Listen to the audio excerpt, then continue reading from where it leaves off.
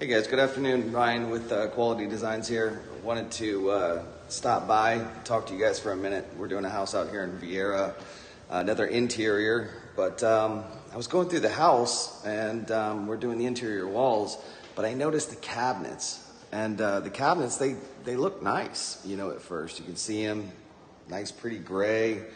Looks like a matte or a satin finish. A pretty new house. But upon closer inspection, you look at some of these, and I wanted to talk to you about why you should hire a good painter. And see the nicks, and you can also see how thin everything is all throughout these doors. You can see the spattering on all these doors. I don't know if you guys can see that well, but every one of these doors has all that. You see the durability. Can you see the marks all in the doors here?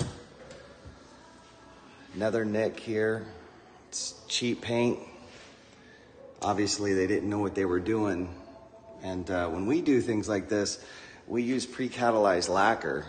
And that's what that's what these cabinets come from with the manufacturer. But look underneath here. It's bare wood. So just... You want to hire a professional that knows what they're doing when you're doing these cabinets, because now it's going to cost more to do them the right way. Look at the inside again. All that holidays all throughout here. This isn't even done up here. You can see it skipped. Just not a good job.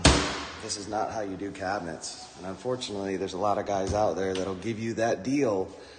You know, you get a little sticker, shock when we first give you that estimate for, $4,000, $5,000, or even more. And then some other guy, handyman, comes around and says, oh, we'll do it for $500 or $1,000. But this is what you end up with, is junk. And when a professional like us has to come back out and fix this for you, it costs so much more to do it now. Because we have to take this entire surface down again, redo it, refill the cracks. Here's another one I noticed too. You see how the cracks, these should all be filled. That's not filled. Look at that. It's terrible. Here's more holidays. Not good stuff. The quality's not there.